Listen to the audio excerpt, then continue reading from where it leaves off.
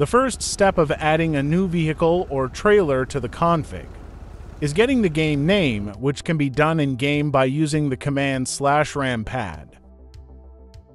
You can also find and change it in the vehicles.meta. Once you know the game name, open up the config file. To just show the attached text on a vehicle, without having the option to add ramps, simply add the game name to the whitelist. If your vehicle or trailer does not have any built-in ramps, you can then also add it to the offsets section. To obtain the ramp offsets, you can utilize a tool available for download upon your purchase. Just execute the command /ramp editor and adjust the ramp to your preferred location, using the arrow keys. At the bottom of the screen, you will see the precise X, Y, and Z coordinates for the ramp.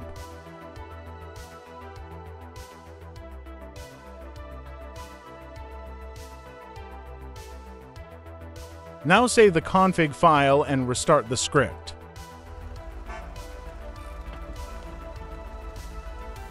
The vehicle can now be used for towing.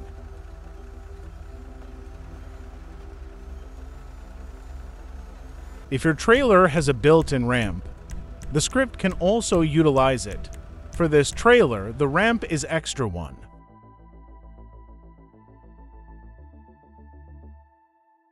Include the trailer in the configuration as previously shown, but now there's no need to acquire the ramp offsets in the offsets section. Set the has ramp to true, and add the trailer into the ramp extra configuration section.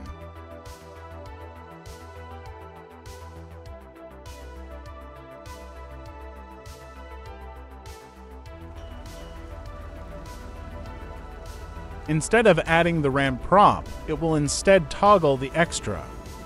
And for the third type of a ramp, opening the ramp as the trunk.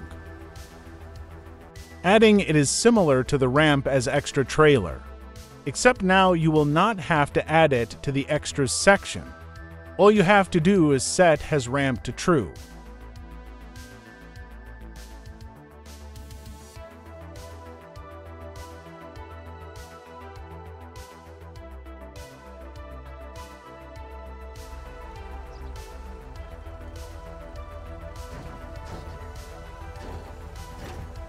Thanks for watching.